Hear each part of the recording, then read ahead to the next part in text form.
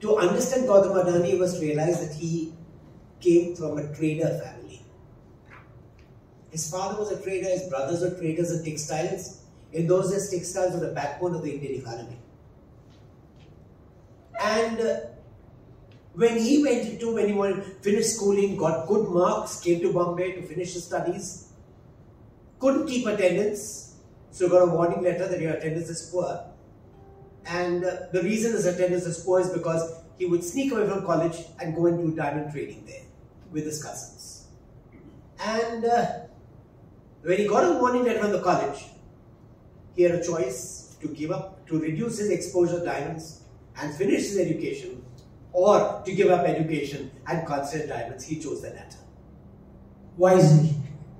Wisely because there are 3 or 4 reasons. One, his uncle said, what is the use of education? Look at your brother, he's finished his plastics engineering from University of Philadelphia, from the USA, and he's come back into trading. In your family, nobody who's been educated has remained in a professional job. You come back to being a trader. And that was the back of his mind. So he became a trader, and accidentally, being in the diamond trade taught him one thing: how to think numbers quickly.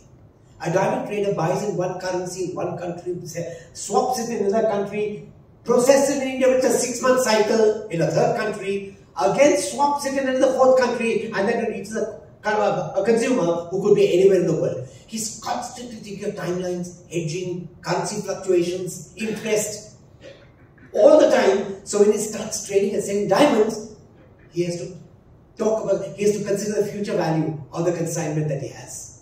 So quick decision making. Quick decision making, quick number crunching. That helped him. And right from the time of the diamond trading, he loved big deals. He didn't like small deals.